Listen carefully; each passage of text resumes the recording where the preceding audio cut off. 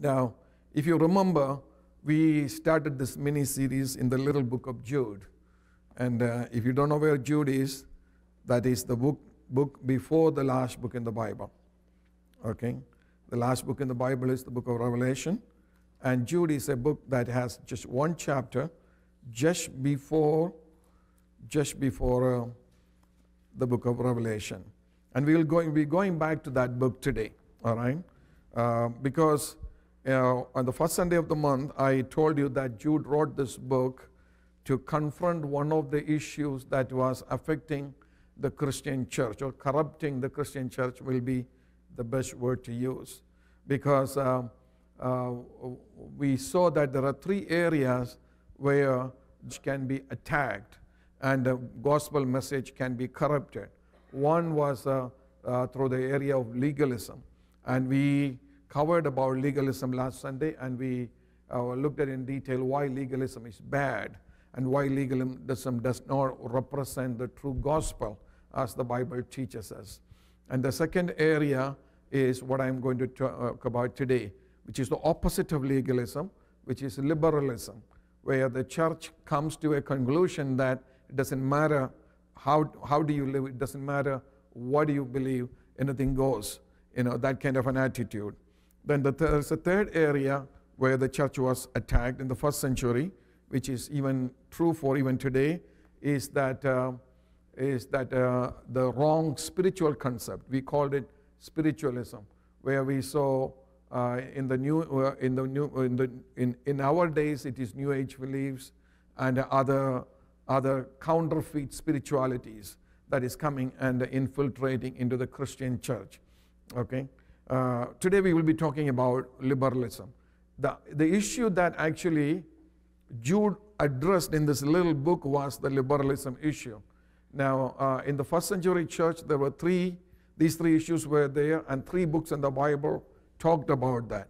Last week we looked quoted a little bit from the book of Galatians, which was written to address the issue of legalism that the first century church faced. And the book of Colossians, which we will look at next Sunday, is actually a book written against the counterfeit spirituality that was trying to infiltrate into the church. The book of Jude was actually written against the liberalism that was creeping into the church. The church was in existence only for about 50 years, but within 50 years, the church got affected by different things, because one generation comes and they move on, another generation comes, and the eyewitnesses of the gospel, eyewitnesses to the life and death of Jesus Christ were all gone, and now there's a new generation attending the church, and the Christianity is growing as a religion, but the new generation of leaders were not eyewitnesses to the life or death of Jesus Christ. They never had a personal encounter with Jesus Christ. They only heard from the apostles who were with Jesus. So some people started questioning them, and then they started saying, no, you guys are not right, and this is what we should be. And then everyone started bringing in their own ideas into the Christian faith. And before you knew, Christian faith became a mess. Okay, there were a lot of confusion, unfortunately, from the end of the first century, at least through the end of the third century, until the Bible was put together like the way we have it today. So there were a lot of questions. Now, today, when you look at the TV, and they talk about the gospel of Mary Magdalene, the gospel of Thomas, the gospel of Philip, and all these things, it was there. It propped up during that time when there was confusion about Christian faith, because they did not have the Bible like we have. The books in the Bible were already written, but they were not put together. And there were questions about what is divinely inspired and what is not divinely inspired. And that continued until the third century. Now today, a lot of people say that it was Emperor Constantine, who put the Bible together. That's not true. That's so false. Emperor Constantine had nothing to do with it except addressing certain issues about canonicity. Actually, it was the bishops bishops of the Christian church who put the Bible together. Okay, so they say today it has become fashionable to attack Christianity, attack Bible. So you will see television shows after television shows saying that, oh, King Constantine or Emperor Constantine selected certain books and he said, okay, this is the Bible, and that's why you have this book today. That's not true. That's not so not true. If you want to study more about that, I had put together something about that, a lengthy piece of material with a lot of evidence and stuff. I do not know if I can still find it. If I can find it, I can make copies of that for you. Actually, it was as a DVD when they produced that book, Da Vinci Code. Remember, that everyone was getting on that bandwagon. So we did a very in-depth study to come against that and to counter the arguments that was presented in that book. Okay, so there were issues in Christianity, but now in the 21st century, as I have said last 2 Sundays, we see the same 3 strain of attacks coming against the Christian church all over again. On one side, there is legalism coming. Certain circles are so adapted into that, and they think that they are the only Christians in the world. Nobody else is a Christian. And then you see liberalism coming into the church, which I will talk about today. And then we see all these counterfeit spiritualities coming and saying that, oh, nothing special about Christianity. We are just like Christianity. We believe in Jesus Christ, this and that. I will address that issue next Sunday. So if you can come back next Sunday, all right? I will look at it in detail. Now, the book of Jude, this little book of Jude uses very strong language. Jude is very passionate in the phrases that he used, in the language that he used. And I was wondering when I was preparing this message, why this man got so passionate about this. Why was he so adamant against standing against this? And actually it didn't start with Jude, it started with Jesus Christ, because Jude it was Jesus who taught us that a little yeast, it takes only a little yeast to leaven the whole lump. Leaven the whole lump. Amen. Now today we go to a store, right, Pathmark or some other store, and buy a little package of yeast. And when you are cooking something, right, moms in this audience, you put that yeast in there, and the next morning you see the lump just expands, right? It expands, and sometimes you see 5 times bigger than what you originally had in there. And so that yeast is so powerful that you just put a little bit in there, it affects everything. The whole batter you had in that pot. Now, in the days of Jesus, they did not have yeast in a little packet. Everyone knew about yeast, but they didn't know the science behind yeast. So they did not have yeast in a little package. You know how they made bread at that time? That's where they used the yeast mostly.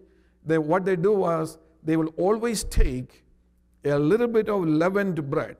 The batter that is already leavened, and after they make the bread, bake the bread, or whatever they do, they will always leave a little bit behind, a little bit of dough that is already leavened behind.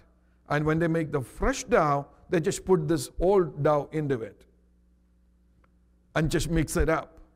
And that little bit of old dough had enough yeast in there to affect all of that fresh dough. And that's how they made. Even now, some bakeries make bread like that, sourdough bread.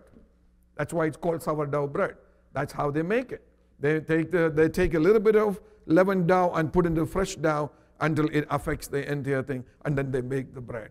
So that's why in the Bible, in the book of 2 Corinthians, the Bible tells us that we must celebrate our victory, our salvation, just like the Old Testament Israel celebrated the feast of the unleavened bread.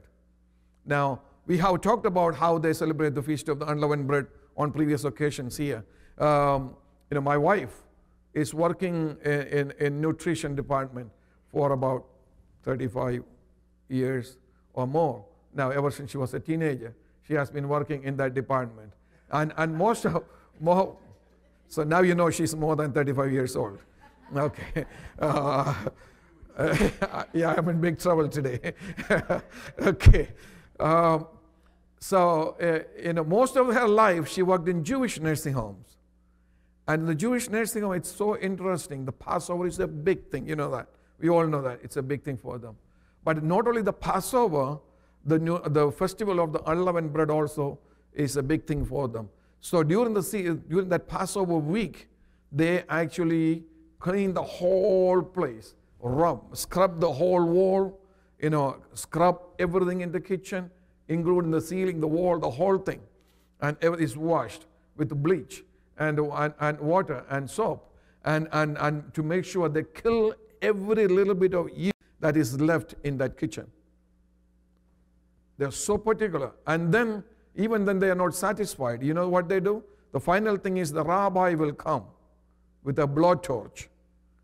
And he will burn, literally he will put that blowtorch against the wall, every inch of that wall, to make sure that every last living particle of yeast is killed. So that's how particular they were that in celebrating the unleavened bread.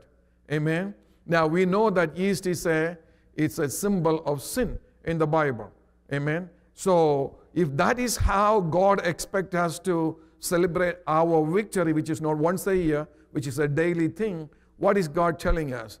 God is telling us that there is absolutely no room for sin in our lives. And we know that many times we fail in that area. That's why Bible tells us that, okay, then you come back to the cross.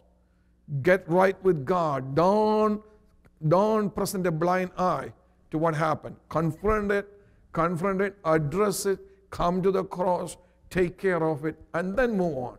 That's what Bible teaches us. Amen? Now, liberalism is the opposite of that. That's why Bible says we must stand against liberalism, and Jude wrote this little book about it. Because liberalism is against that, opposite that. What does liberalism say? Liberalism says it doesn't matter. That's not a big deal. That's not a big deal. Don't take that too seriously. Don't fret over that. Kids will be kids. People will be people. That argument is what Jude was fighting against. And let me tell you why Jude was fighting against that. In the first century, there was a group of people called the Gnostics. They called themselves the educated folks of the first century. They were all philosophers. Every one of them considered themselves a philosopher. Philosophy was the science of the first century. So every one of them considered themselves a philosopher, and they all claimed to possess secret knowledge about how body and spirit works. See, the problem with the Gnostics or Gnosticism was that they gave all the importance to the spirit, no importance to the body. In other words, they said your spirit is the thing that lives forever, which we all agree. See, this is where the counterfeit comes in. A half-truth is always more dangerous than a total lie, because half-truth can defeat a lot more people than a total lie. Remember what Satan did when he came into the Garden of Eden? He presented a half-truth to defeat Eve.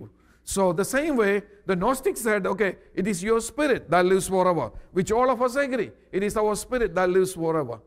But then they turned around and said, your body is perishable, which we agree, which also we agree. So they said, since your body perishes, you don't have to worry about what you do in your body. Doesn't count. See, as long as your spirit is redeemed, what is done in your body is not important. That's what they said. And that became a perversive thinking in the first century. So a lot of people adopted that.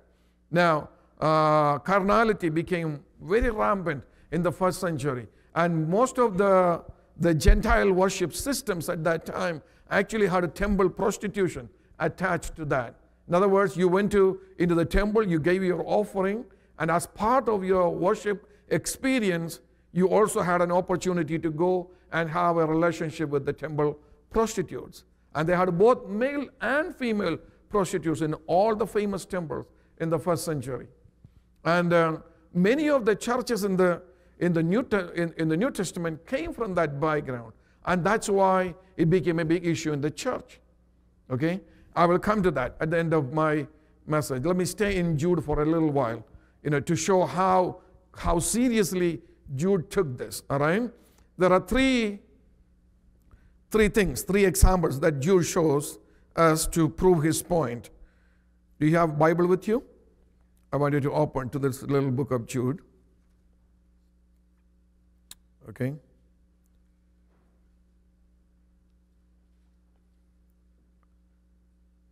And verse 11.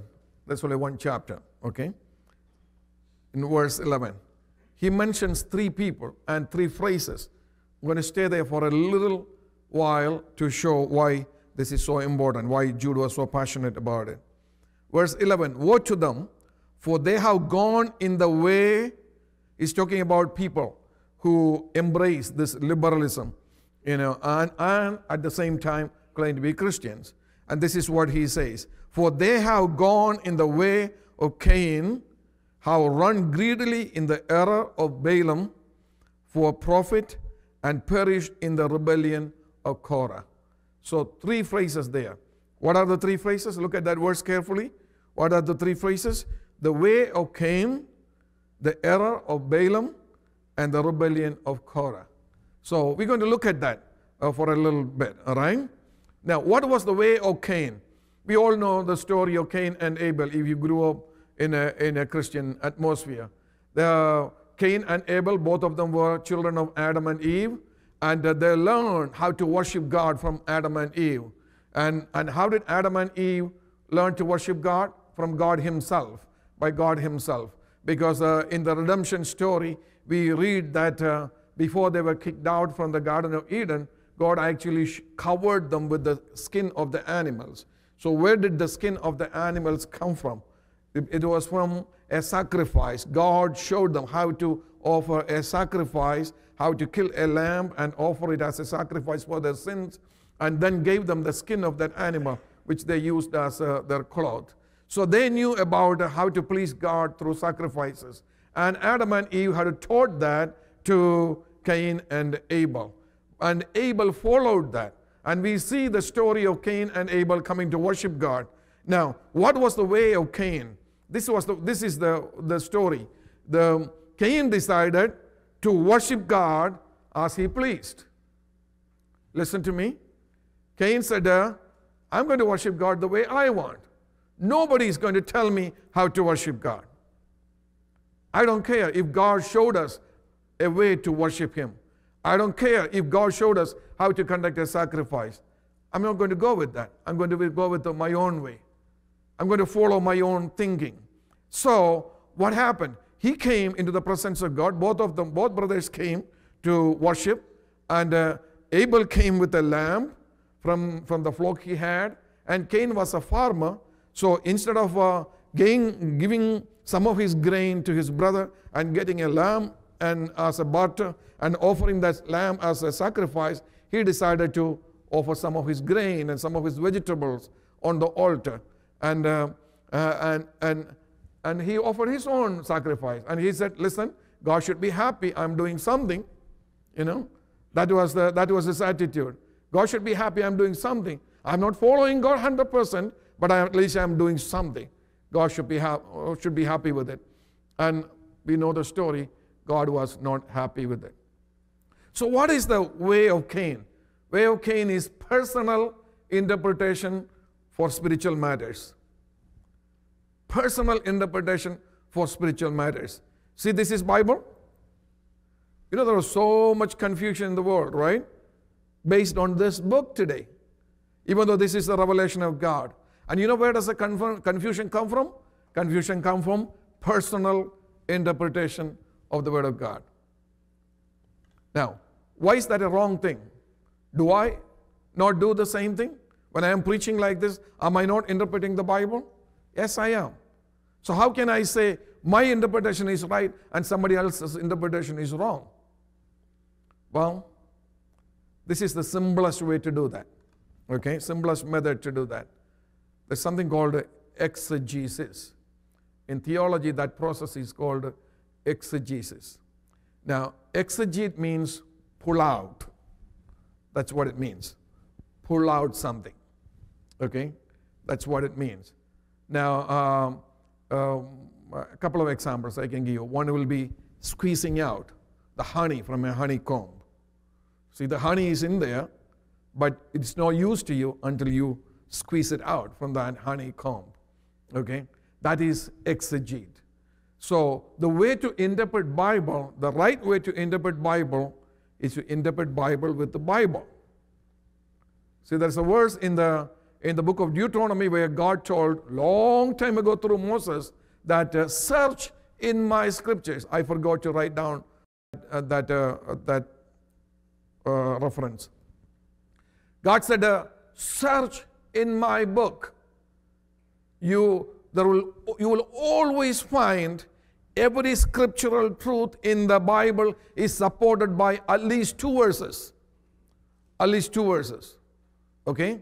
So we cannot make a scriptural truth or a scriptural interpretation based on just one scripture passage. Okay, let me give you for example. There's a passage in the Bible, one story in the Bible, where Jesus told a young man, go and sell everything that you have and give it to the poor, and then come and follow me. And you search through all of the Bible, and you will see that Jesus said that only one time to only one person. So if there is only one mention of it, that's a specific circumstances. It's not a universal principle. Jesus does not expect all of us to sell everything that we have and give it to the poor.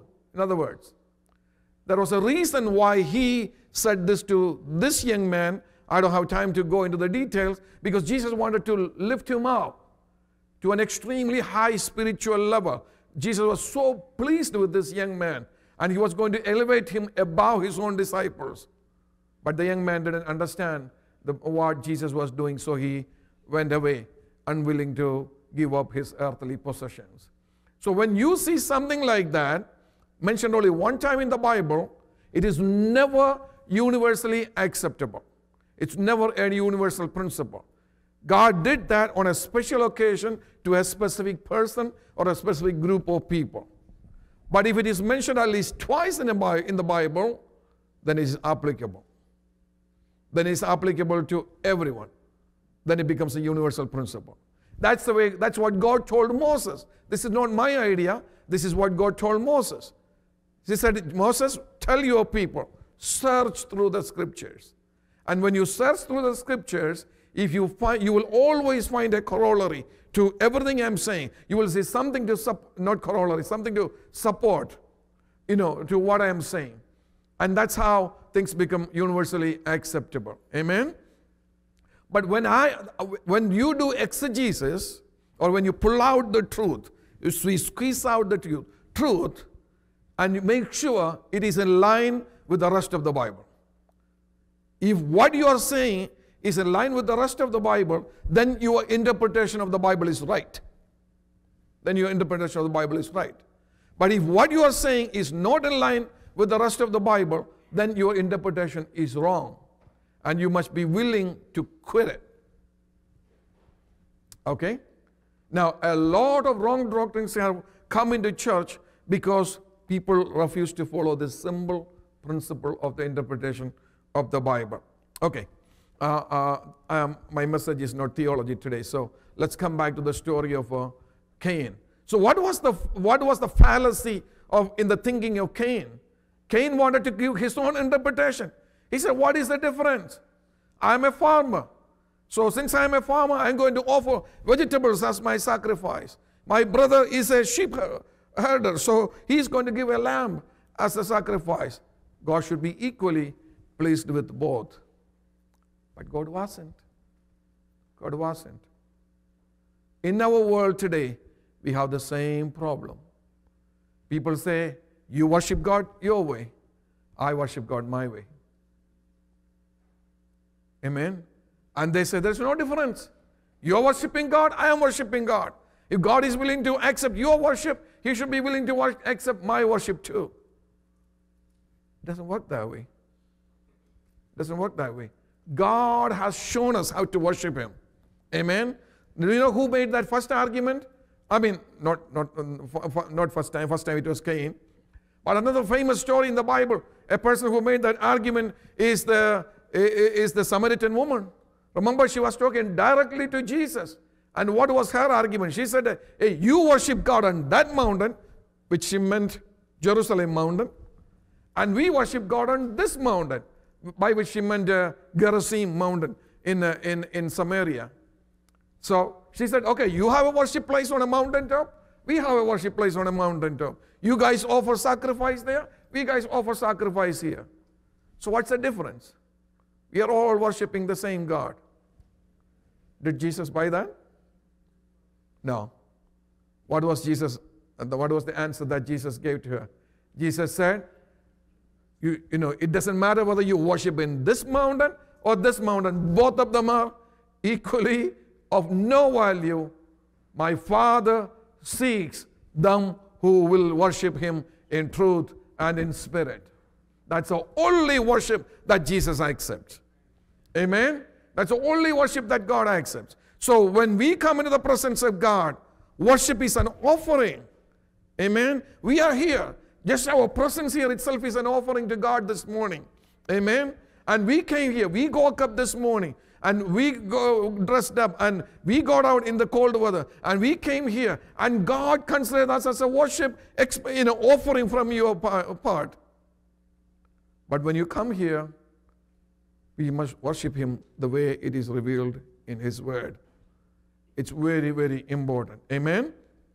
So today we live in a day and age of personal spirituality. You know who is the biggest proponent of this? I don't like to mention names because they are videotaping this. But the biggest proponent of that, who made that so popular, unfortunately, is Oprah.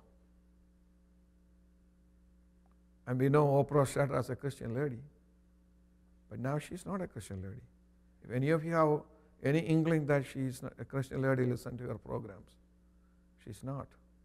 Her theology has completely become New Age. And she say she always promote personal spirituality. You believe in what you want to believe, and you believe in what you want to believe. As long as you believe in something, it's fine. That's not true. That's very dangerous. Amen? Now, let me ask you a simple question, right? It's a very simple question. Suppose you have a rat poison. You know, you have a rat infestation in your house and you went out and bought rat poison, right? And you look at it and it looks like dark chocolate. And will you ever take that and say, I believe this is dark chocolate. And because I believe this is dark chocolate, it is dark chocolate. I put it in your mouth. You know what will be the end, right? But unfortunately, when it comes to spiritual matters, that's what people think. Amen? Today you hear this phrase, your truth is your truth. I mean, so many people, when you go out and share the gospel with people, people will say, that's your truth. My truth is different from your truth. Like, there are many different truths. There's only one truth. Amen? And His name is Jesus Christ. He is the one who said, I am the truth. Amen? And the way and the light. And He is the truth. There's only one truth. Hallelujah. Until and unless we come to Him, we are not walking in truth. So that's why we have to stand up against the ways of Cain in the world today. Liberalism in the form of way of Cain. Second thing is the error of Balaam. I'll move on faster, okay? The story of Balaam we find in the book of Numbers. And Balaam was a prophet, a seer, more than a prophet, a seer. And he was able to see into the spiritual realm.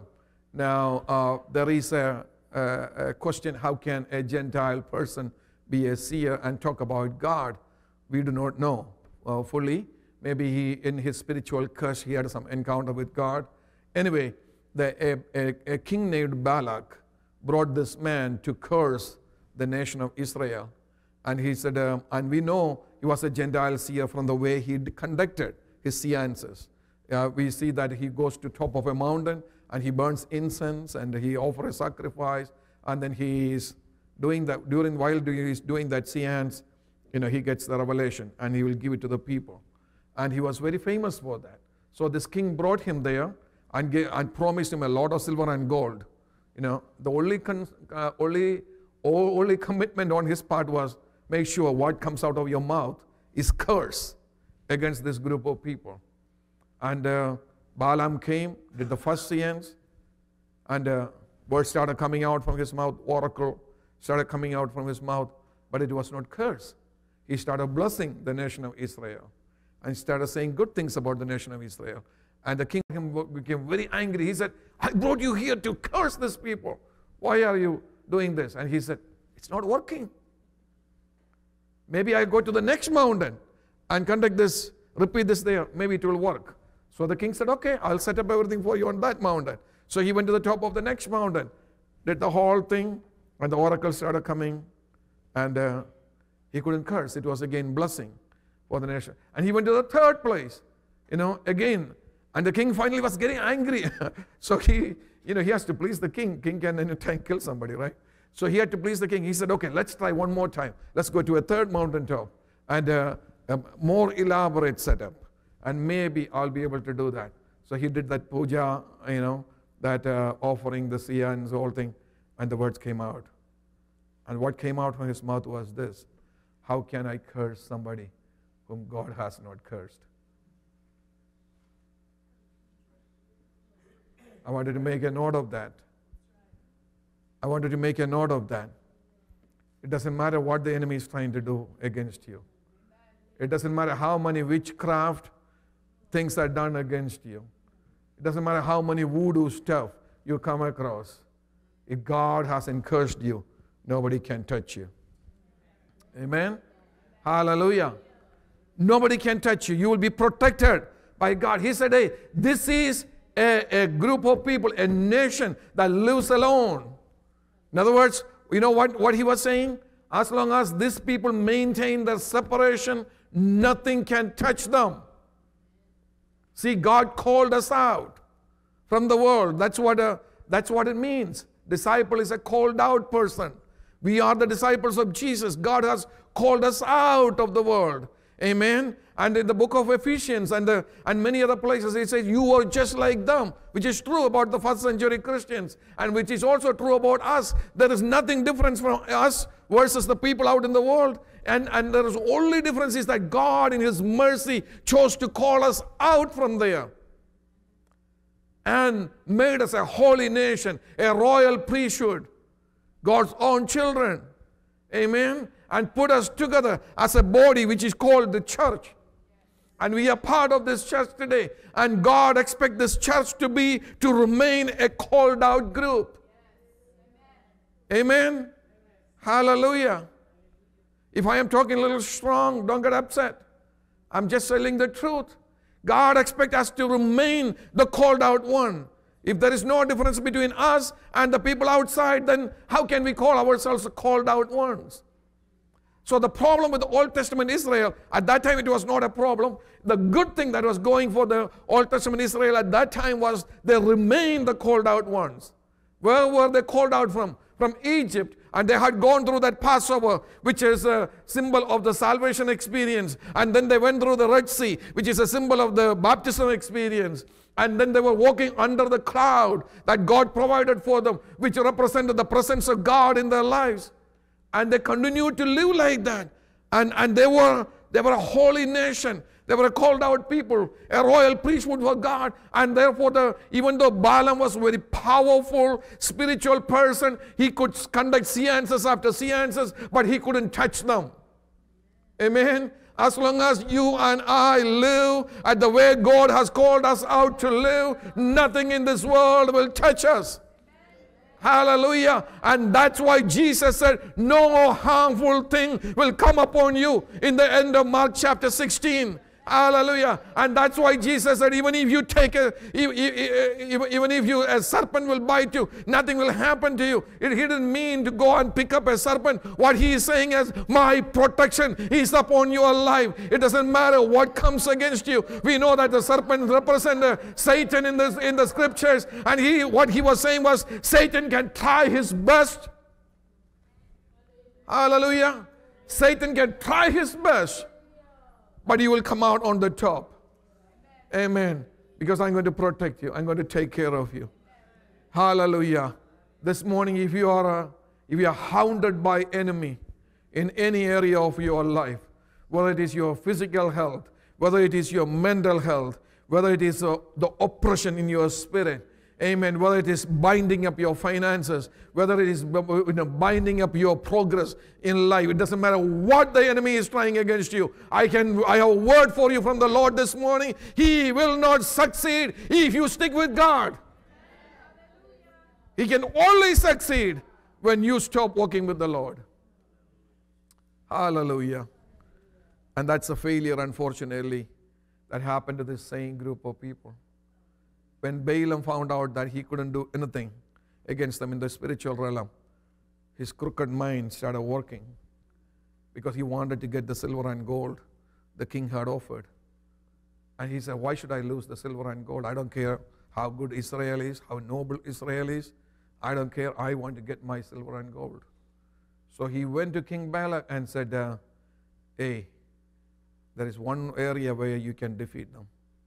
This is not from God, but this is from my brain. But let me tell you how you can defeat them.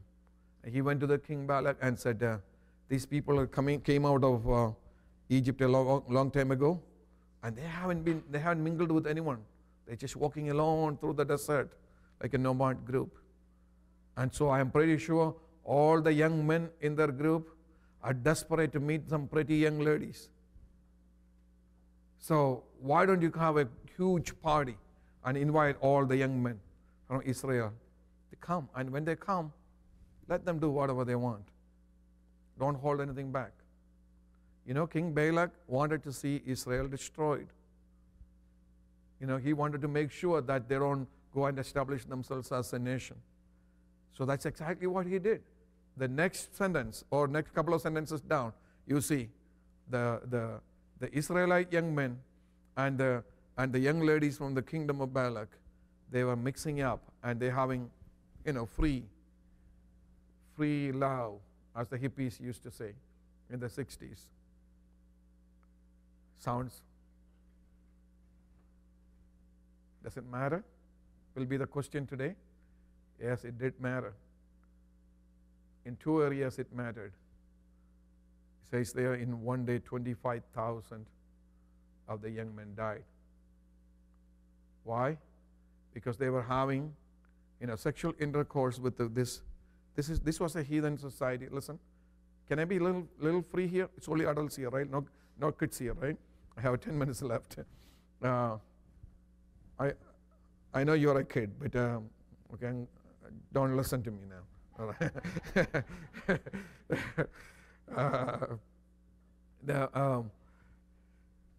You know what was happening? See, there is something about STDs.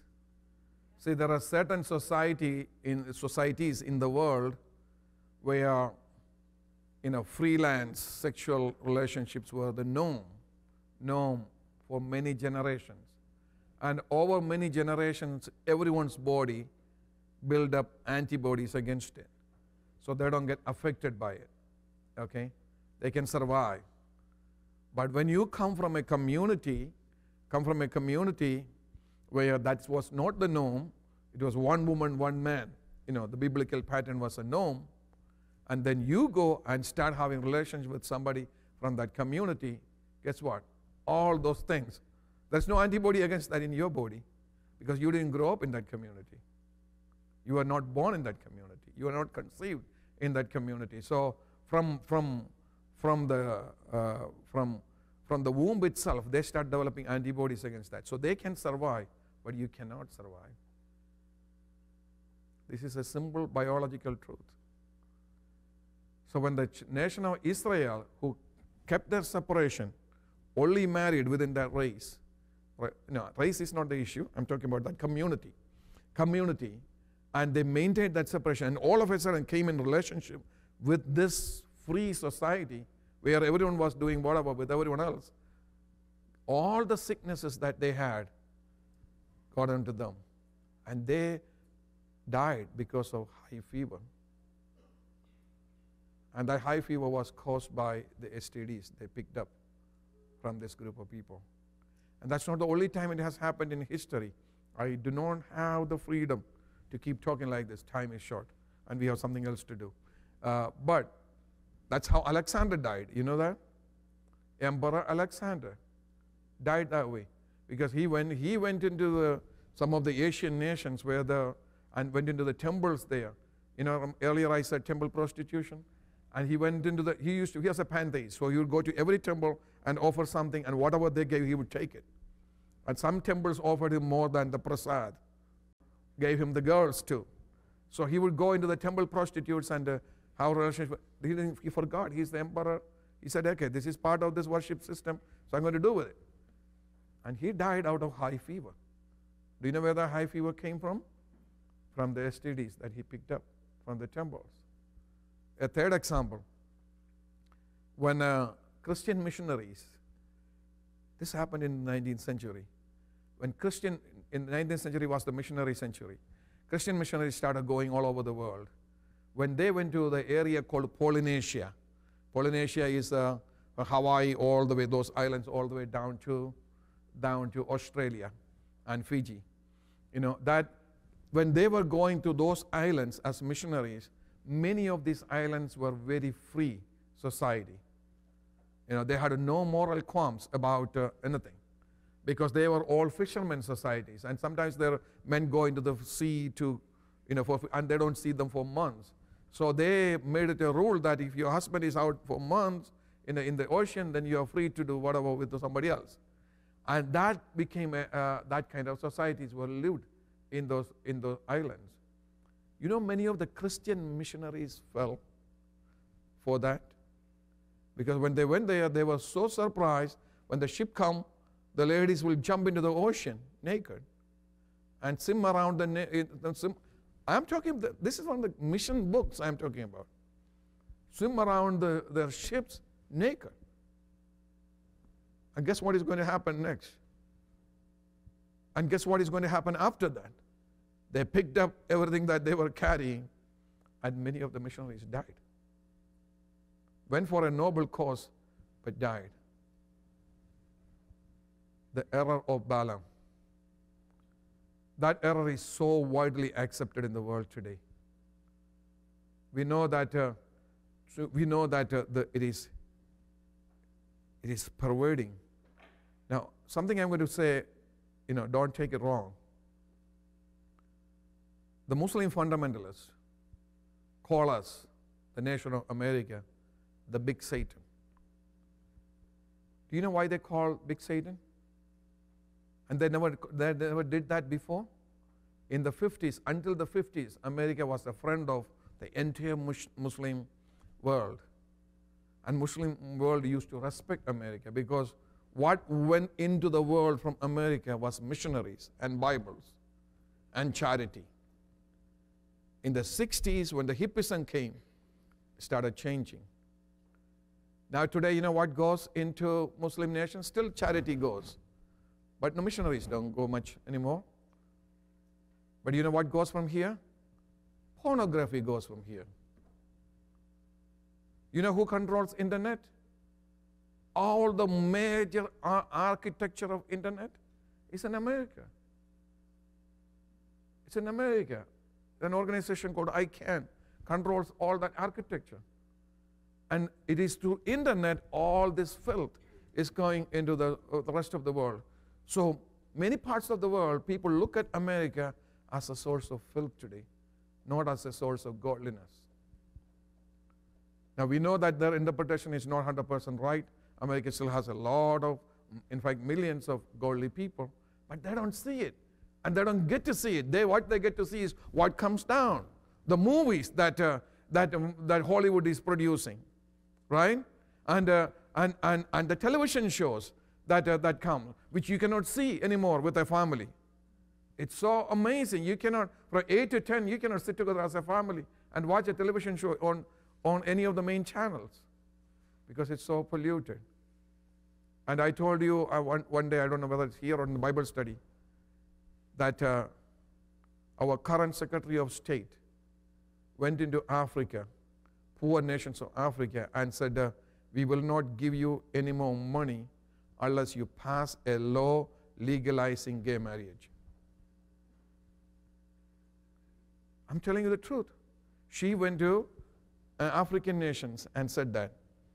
One of the nations, Sierra Leone, which is at the present is a Christian. And he said, we may not be polished like you guys are in America. Thank God we are fashionable. We are not fashionable enough to accept when our son comes home and tells us that we have married another boy. He said, we don't want your support. They turned down the financial support. Error of Balaam. It's so prevalent in the world today. And guess what? Why we had to stand up against this? Human society is going to be destroyed. Amen? As a result of that, it will lead to moral breakdown of the entire human society. And it will lead to pervading sickness in the camp, and God's judgment is what is going to happen. Amen. Let me come quickly to the conclusion of my message. The third thing that Jude spoke against was the gainsaying of Korah, or rebellion of Korah. And Korah was this is another story. Korah was a cousin of Moses, And in Leviticus chapter 6, I believe, it gives us the breakdown of what each family was supposed to do. God said, this is what Moses' family going to do. Moses' family didn't do much, actually. The Aaron's family did. And all the key positions in ministry was given to Aaron's family. And Korah's family ended up carrying the tabernacle on their shoulder, setting up the tabernacle somewhere, etc. And they were very upset that they didn't get the limelight. Okay? So then all of a sudden later, they started a rebellion against Moses. Now, listen to me, okay, very carefully. They started a rebellion against Moses, and Numbers chapter 14 talks about that. They said they started a rebellion against Moses, saying that he has married an Ethiopian woman. Now, we don't know when Moses married an Ethiopian woman. I don't know. Sometimes when the word Ethiopian is in the Bible, it simply is synonymous with black. Today, we say a black person. Okay? So maybe what they are saying is that Moses did not marry a Jewish woman. Remember, he married the daughter of a Gentile priest. So maybe she was black in color. I don't know. Okay? But they all of a sudden, and this is many years after Moses' marriage. So all of a sudden we had a big issue in the camp. And they said, you cannot say, oh, you are all that and some. Because we know whom you married. Why are you putting yourself up above us? Big confusion in the camp. And God took care of that. But I want to tell you why it's wrong. What was actually happening. See, what they were trying to do was they were trying to take advantage of a situation. So what Jude is fighting against or telling us to stand up against is the taking advantage of situations. Now, in the spiritual realm today, look at what is happening today. The Eastern religions, Hinduism is the number one culprit in that. As soon as Christianity started going down in the West, what happened? Hinduism came, right, and infiltrated all the universities in the West, and became a topic of study, right, in the West, and have influenced most of the younger generation. Now, they use yoga as a means to do that, right? And you go and ask the gurus, and guru has become an English word now. Right? Why? Because they have so much influence. What did they actually do? They came and took advantage of a situation where the Christian faith started getting weak in the West, and they came and took advantage and became entrenched in this community. And when I drive around, I go to get something from McDonald's or Wendy's or something, near where I live, I am so shocked to see so many yoga studios It's like every block has a yoga studio. I said, how do they stay in business? How many people go for this? It has become so entrenched. And you can go to any school and study that today, right? The same school where they say you cannot bring a Bible, right? Where they say the kids cannot get together and pray. They say you cannot have a prayer club in the school. You can have a yoga club in the school. So what happened? Taking advantage. And Jude said, as Christians, we must stand against this kind of trends in the world. When you see people taking advantage of situation, instead of praying for Christianity to come back, so people come in and take advantage of that. So what are we supposed to do? We as a Christian nation should stand up against such things. Amen? And we must pray against those things. Hallelujah. Because we know that God can bring this nation back. God can bring the entire Western nations back. Because He promised us in 1 Chronicles chapter 7 and verse 14, if my people who are called by name will humble themselves and call upon my name, I will come and heal their land. We must be healing agents. We must seek spiritual healing for our generation. Hallelujah. And two more things I want to show you before I sit down or continue with the rest of our today's program. And then Jude tells us what happens why you should avoid this. He gives he highlights Sodom, Gomorrah, and the surrounding cities. Now, you all know Sodom and Gomorrah, right? What was their sin? What is it associated with? But I don't think you know the full story. Listen to me. Can I take 5 more minutes? Okay. I do not know whether you know the full story. See, when you Genesis chapter 13 and verse 10, when you look first see Sodom and Gomorrah in Genesis, it's not working. Okay, Genesis chapter 13 and verse 10, it says that Sodom and Gomorrah was like the Garden of Eden. It was like the Garden of Eden, it says. It was such a fertile land, such a wealthy nation. Amen. Now, Ezekiel chapter 16 and verse 49 tells us what happened to them. This is why you have to pay attention to it. It says that it led to pride, fullness of food, and abundance of idleness. It's a very interesting phrase. Pride, fullness of food, and abundance of idleness.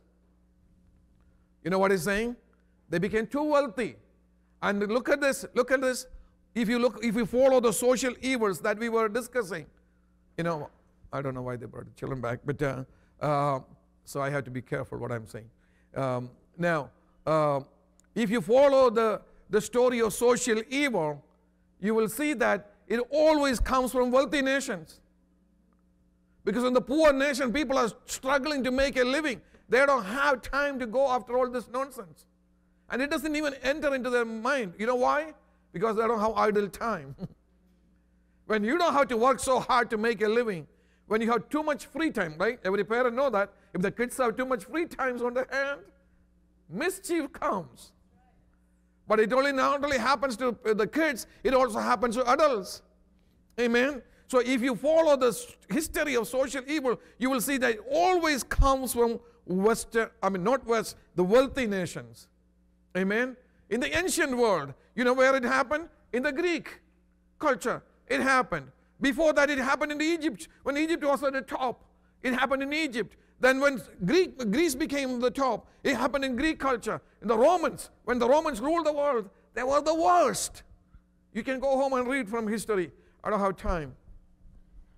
And then Jeremiah says that in chapter 23 about Sodom, that nobody wanted to turn away from their wickedness. In other words, they didn't care. Things were happening. They were wealthy. They had everything. So they didn't care. They had a lot of idle time on their hands. So they just lived for pleasure. And when you live just for pleasure, the corruption happens. Your mind changes. And you don't care about anything other than pleasure. And you know what happens to you? Deuteronomy. In the book of Deuteronomy, so many times, God repeat one phrase. God said, I overthrew Sodom and Gomorrah and the surrounding cities. Overthrowing happens. In other words, God will knock you down. Look in history. What happened to Egypt? At one time, It was the greatest civilization in the world, right? But then it disappeared. That civilization disappeared. What happened to Greece? They gave us the philosophy. They gave us Socrates, Aristotle, Plato, everyone else. But for a long time, they were in decline. Even now, they're in decline. We know that all the commotion that's going on there, they cannot even afford to buy bread anymore. What happened to Rome? Ruled the entire world, but knocked down from history. Amen? The same thing is going to happen to the West. Take this as a prophecy.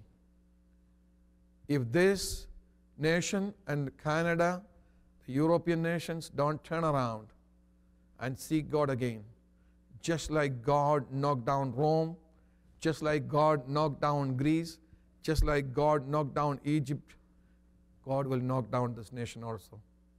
Because God is no respecter of persons. God is no respecter of persons. God is on the side of people who seek Him. Amen? Hallelujah. Corruption will destroy. Hallelujah. Corruption will destroy the churches. Amen? Hallelujah. And we know today, and the liberalism that I have been talking about has entered into churches, right? And we know, I don't even want to talk in detail anymore. You know what is happening in all the mainline denominations. They have gone so far out in diluting the word of God and even declaring whoever can be the priest, whoever can be the bishops. You know what I am talking about. And they said, we don't care. We follow our own line of thinking. And then they come up with personal interpretation. They will always use Bible to justify what they are doing. That is what liberalism does. Guess what is going to happen to those churches? People leave those churches because a church becomes powerless when a church embraces liberalism. A nation becomes morally powerless when a nation embraces liberalism. Nobody has the guts to stand up to anything anymore. If you don't believe me, go to London today, go to England today. You will see that this mighty nation, that little nation, that ruled the entire world, today nobody has a gut to stand up for anything because they embrace liberalism. And Jude said, before it happens to you, before it happens to your church, stand up for your faith. Stand up for the truth of the Word of God, and God will honor you, and God will strengthen you. God will back you up, and you will see God's purposes established in your life, in your family, in your church, in your nation. That's what God expects us to do. Close your eyes with me this morning. Heavenly Father, we humble ourselves before your word this morning.